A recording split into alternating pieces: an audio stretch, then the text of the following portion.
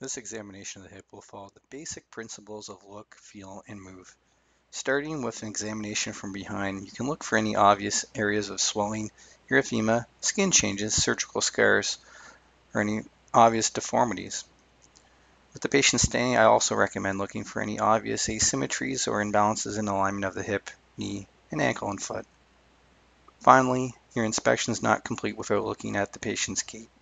Here's an example of an uncompensated Trendelenberg gait. Please see our other videos for an approach to looking at gait.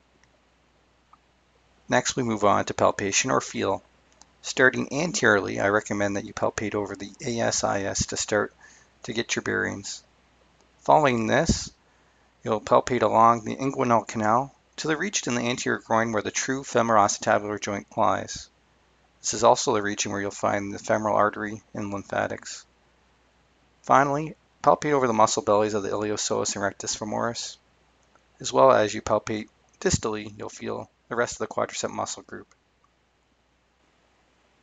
Next, with your patient in a side-lying position, you'll begin by palpating over the pelvic crest. Then palpate along the Tensor fascia lata muscle until you reach the point of the greater trochanter.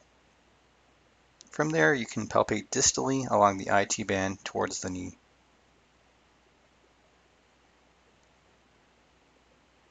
When looking at the greater trochanter, you can have an appreciation for the piriformis muscle attachment. Then you can palpate along the piriformis muscle insertion and posteriorly along the muscle belly while you monitor the patient for any discomfort. Finally, with movement, we'll take the patient through a range of motion. First, with active range of motion, we'll examine the patient's ability to both flex, externally, and internally rotate their hip.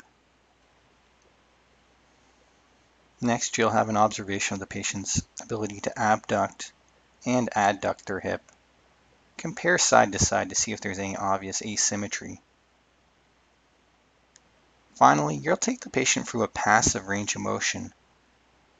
Compare their active versus their passive range of motion, as this can be a key clue to determining the underlying pathology.